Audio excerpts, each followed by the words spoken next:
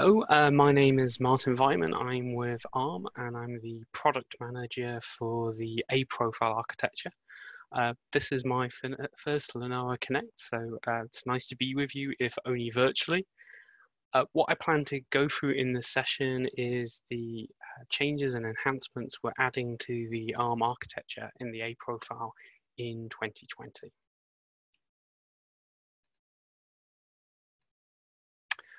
So a little bit of history before we jump into this year's extensions. Since the introduction of ARM v8 quite a few years ago now, we've maintained an annual .x extension, which we bring out every year. And the idea of this is to continue evolving the architecture as we get used in more markets, as computing itself evolves, we find new problems and new things we want to tackle, and so new features we want to put into the architecture. So this is my first Linaro Connect, but my predecessor, Matthew Gretton-Dan, and before him, David Brash, we've come to Linaro most years to talk about what we've added. So to give you examples of things we've done in the past, in 2014, as part of 8.1, we had the VHE, that's virtualization host extensions to support hypervisors like KVM. Last year, in fact, it was Nigel Stevens who presented, and we had things like the support for GEM, so generic matrix operations, and bfloat16. So we think this program is very important. It allows us to continue evolving the architecture, adding more features, and we maintain this annual cadence to give predictability to the ecosystem, to you guys, so you know when things are going to land, when we're going to provide things like register XML. And that allows that to feed into downstream projects like compilers and kernels and so on. So that's in previous years. What are we adding in this year in 2020? No surprising for guessing that this year's extension is called 8.7. We're not imaginative in when we increment the number. And the highlights this year are expanding support for 52-bit addressing. We have support for PCI hot unplug, some extra atomic operations, changes to WFI and WFE to add a timeout option, and improvements to PAN, that's privilege access never. Now, in previous talks, we've also introduced the idea of future architecture technologies, or FAT. So this is as yet unreleased versions of the architecture, but we use this program to give advanced access to features we will add in future versions. And we're also this year announcing 2 features as part of that FAT program: branch record buffer and call stack recorder. So if we start with the 8.7 features, so the first of this year's features relates to 52-bit addressing. The original 8.0 architecture had support for 48-bit virtual and physical addresses. We expanded that to 52 bits in ARM 8.1, but there was a limitation on that enhanced support, specifically that you could only use it if you had a 64K translation granule. That's fine for some operating systems and distributions, but not all. Notably, things like Android use a 4K granule, and therefore they were unable to access this feature we added. So as part of this year's extension, 8.7, we're going to expand access to the larger address spaces to the 4K and 16K granules. In that sense, it's not particularly revolutionary. This is a feature you probably already know how to use. The architectural impacts are relatively low. So for example, we changed the limits on the field that records the size of the address space. However, there's one thing to point out, and that is in order to cover the extra address space with 4K granules, we need an extra level of table. So we go from a maximum of 4 levels to a maximum of 5. And as we already went from 0 to 3, the new level is called, slightly confusingly, -1.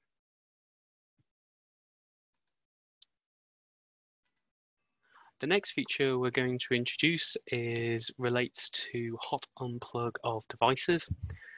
I've entitled the slide PCIe hot unplug, but it applies to other technologies as well. So imagine a system where you have devices plugged into your laptop, such as the machine that I'm using to make this recording on. If I unplug a device unexpectedly, it's possible that that device was still being used, that there's outstanding transactions to the device at the point I pull the plug out. That's fine, the bus technologies support this. So if we take the example of PCIe, it will return a default response after a timeout period. That timeout is typically in the range of 50 milliseconds. Now, from a human scale, that's not very long at all, but in a computing scale, if you've got, say, a 2 gigahertz processor, that's an awful lot of cycles. Now, there's not a huge amount we can do about this. The application that's directly interacting with that device is going to be impacted because it has to wait for the timeout. But what we do want to avoid is other unrelated threads being affected. So the example here is if I say unplug my USB keyboard, that shouldn't affect anything that's not actively talking to that device at the moment. I don't expect, say, a glitch in video playback. Why might that occur? Well, here's an example.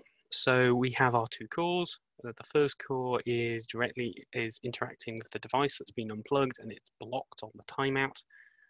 On another core, we have a different unrelated thread executing, and that thread is going to issue a TLB invalidate, a TLBI, followed by a DSB.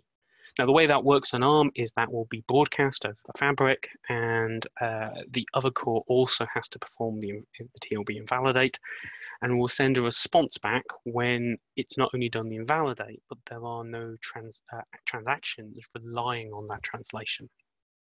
Now, in theory, because this is an unrelated thread, it should be able to do that pretty quickly, but it's not using that memory. The issue is that on some implementations, they don't track which TLB entry a outstanding transaction belongs to. So the way they deal with TLB invalidates is just to wait for all transactions to complete, and that way you're safe. The issue is that one of our transactions is now very slow because it's to an unplugged device, and now both cores are waiting on the timeout, and that could cause jitter in the other thread, which is the thing we wanted to avoid. So what are we doing to fix this? We're adding a new attribute that you can assign to a region of address space. It's called XS, and in essence, it allows software to say whether regions are fast or slow. What we mean by that is whether they could experience delay, for example, due to a timeout. So we'd mark our PCIe devices as XS equals 1, so potentially subject to these delays. We'd mark other regions such as memory or on-chip devices that can't be unplugged as XS 0, so fast. And now we don't have to track the entire translation entry, but if we track whether a transaction is fast or slow, when we get TLBIs in, we can check the attribute of the TLBI against the attribute of the outstanding transactions. It gives us a relatively cheap and effective way of seeing if there are outstanding accesses of the correct type. And if not, we can reply to the TLBI quickly and thereby reduce the impact on other threads. So it's a low impact way of avoiding this kind of scenario.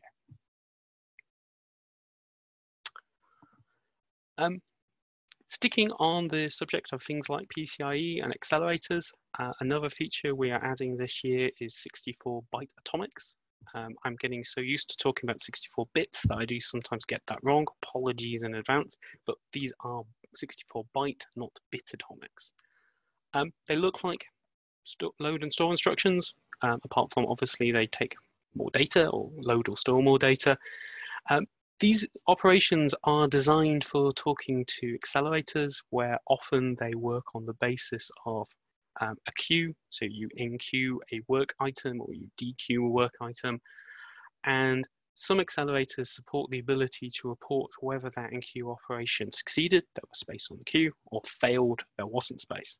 So we provide 3 variants of the store instruction: a simple 64-byte store, a 64-byte store with a fail or return, a bit like the way load and store exclusives work, and a third variant which has the fail or succeed status, but also replaces the bottom 32 bits of the written data with that from a register called AC data.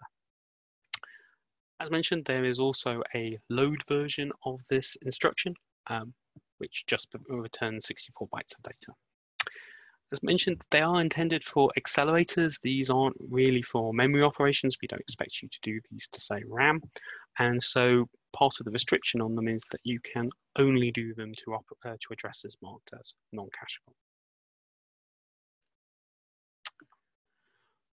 Another feature we're adding this year is variants of the WFE and WFI instruction. These variants now include a timeout. So WFE, WFI, for those of you who haven't come across them, they put the core into standby, so effectively clock gate. It's a relatively quick and simple way of getting in and out of a low power state.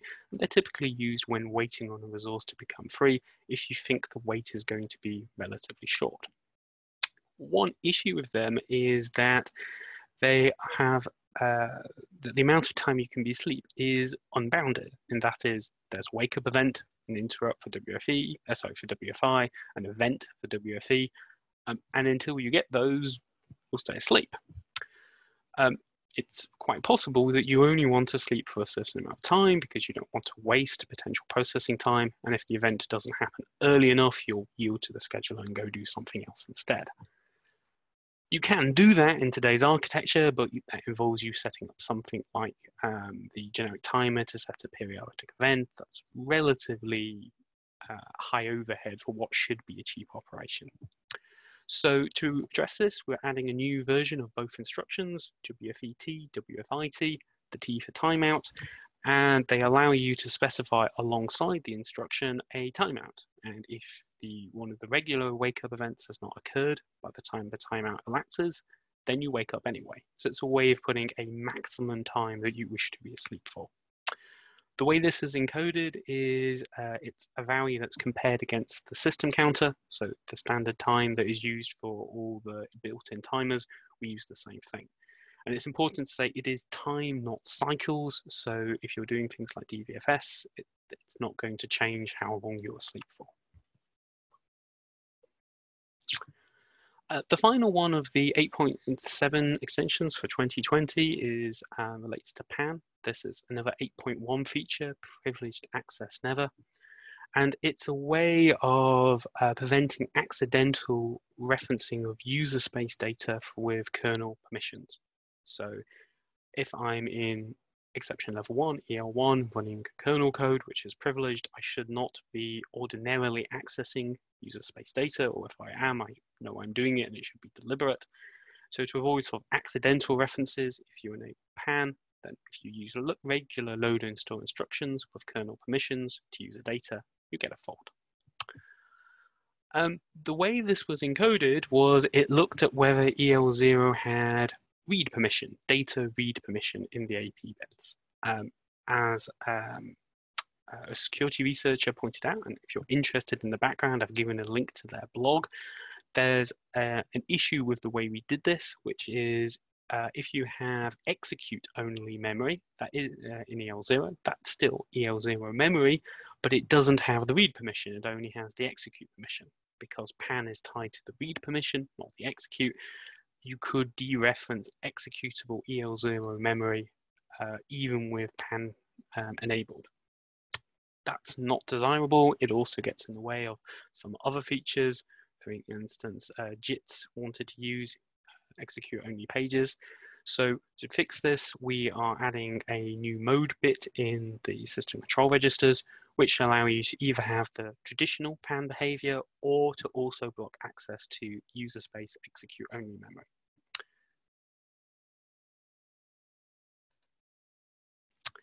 So those are the 8.1 features. We cover quite a few different areas, but I hope you find those interesting, and we will be making register XML and instruction XML available in the near future. Should be going live on ARM's developer site pretty much any time now. Finally then, for this slot, we're going to look at some features we're adding as part of future architecture technologies. So we actually announced the Future Architecture Technologies program in the beginning of last year in 2019.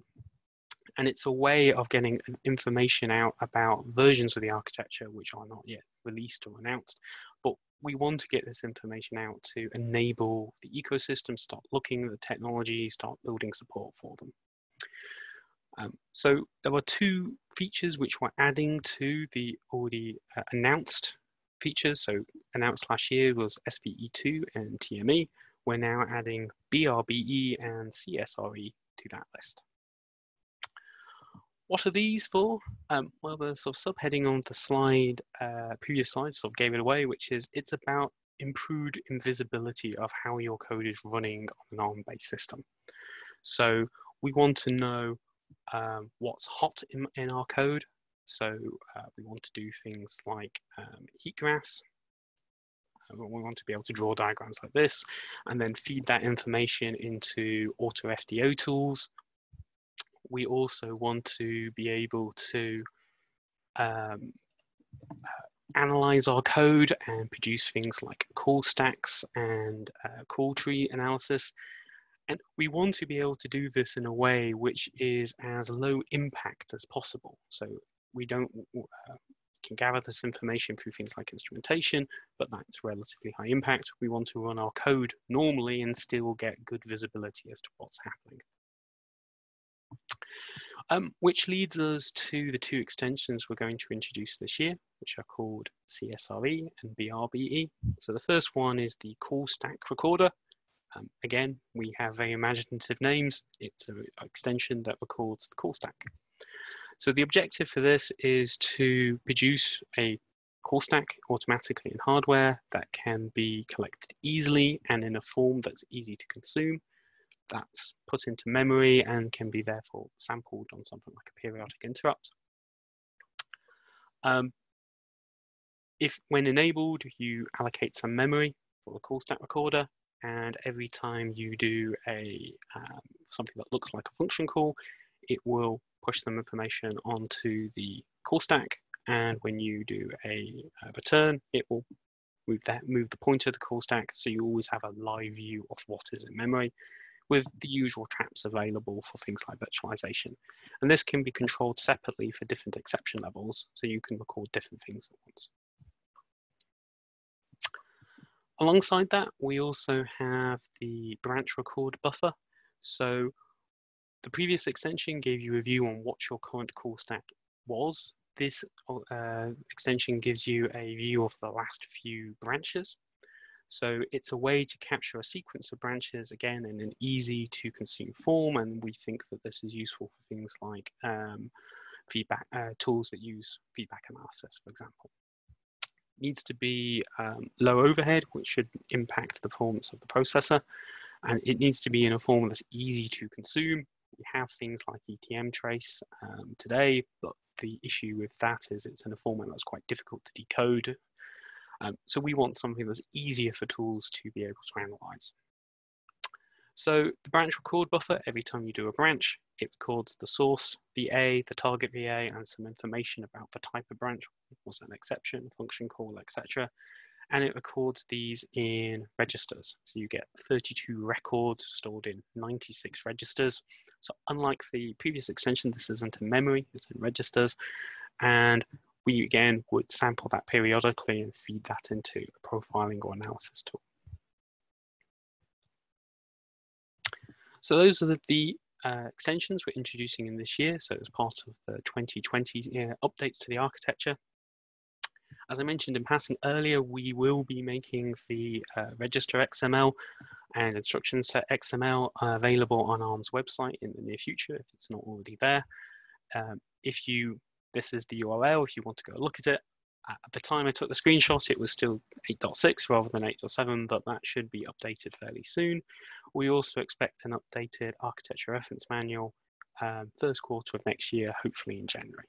And I hope you found it interesting and useful. I will be online for a bit longer to take questions, and I look forward to talking to you.